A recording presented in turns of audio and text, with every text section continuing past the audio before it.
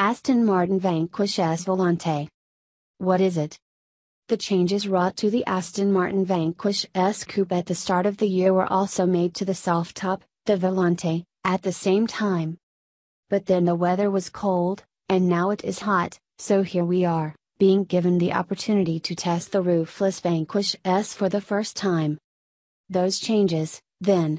Last year, Aston Martin felt that although its Super GT car was plenty GT enough, it wasn't super enough, especially given the arrival of the DB11, and the need for this car to stay on sale for 2 more years.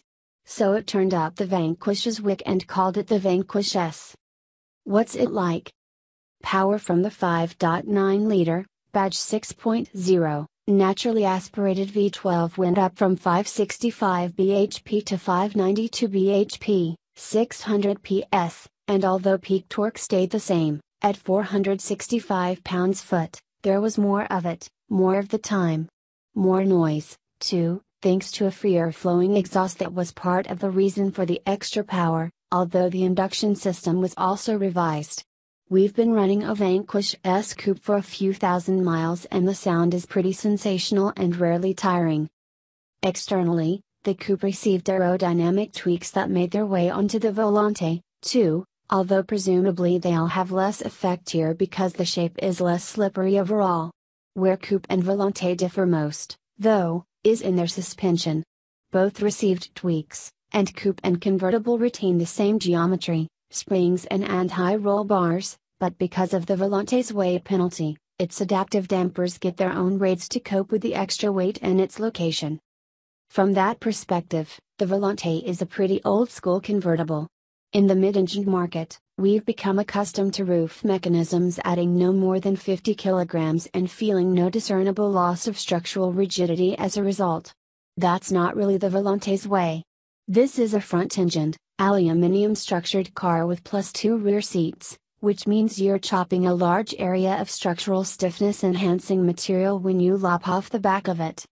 Then, in replacing it with a heavy electric opening, closing mechanism and thoroughly well-insulated fabric hood, you add 100 kilograms or so, just where you don't want it from a dynamic perspective, high. Inevitably, then, the Volante is less of a sports car than its coupe sibling.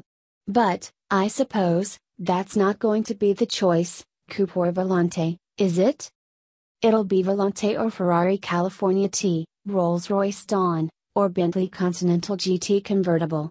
And against rivals from other makers, the Vanquish S is arguably even more competitive than its hard-topped sibling, because there's no soft-top version of the Ferrari 812 Superfast to give it a hard time.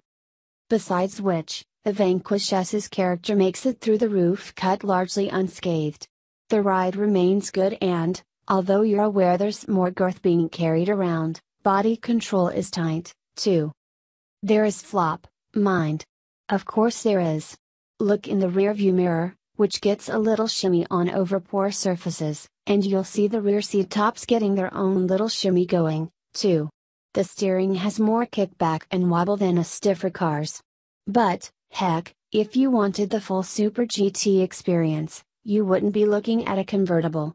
So sit back, enjoy the fact that the chassis balance inherent in every Aston Martin is very much present, that the steering is still linear, the throttle response crisp, the 8-speed automatic gearbox firmly locked with precious little slush, and the sound far easier to hear.